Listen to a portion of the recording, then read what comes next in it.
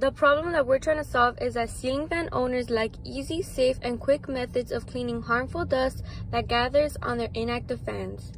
To solve this problem, our team decided to create a device that has an extendable and telescopic pole that measures 12 feet in length. At the end of the pole, we have multiple attachments that can be removed and replaced to perform different tasks. The attachments are as listed: the blade cleaner, overhead brush, feather duster, light bulb remover, and utility brush. And here are some of the attachments in action. The first attachment shown is the overhead brush.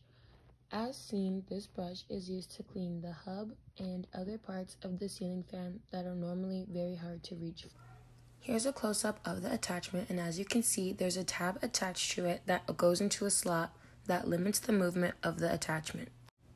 This next attachment shown is the utility brush. As seen demonstrated by Angel, this attachment is used to clean the underside of the fan's blades with ease. So the next part that we have here is the feather duster attachment.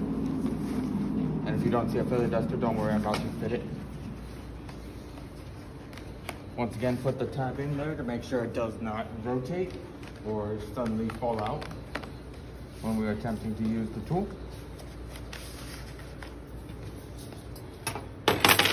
And then there's the feather duster brush itself.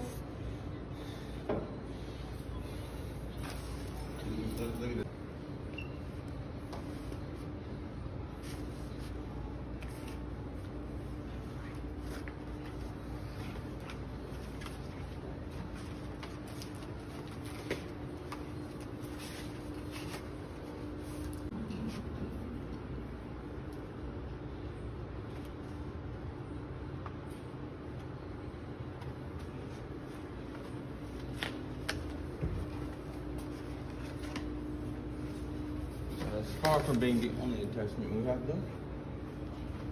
We also have this, which we can't exactly use here because there is no light bulb to be removed. But how this would work is that the light bulb would come down here, and then you twist the attachment to unscrew the light bulb and bring it safely back down. And then the last attachment is this blade cleaner that we have right here.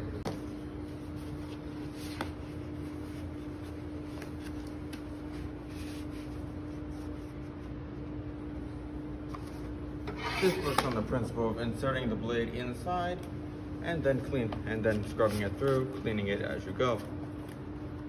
There are 2 microfiber cloths inside, and then there's this hinge that we have so you don't need to always fit it in the same spot. We also collaborated with countless professionals to aid and mentor us in the process of creating our prototype. To name a few, we contacted Lowe's Home Improvement, Ace Hardware, Home Depot, Swiffer, and countless others, but specifically, Mr. Dan Newman was our main mentor, and he gave us a lot of good advice that helped us perfect our product.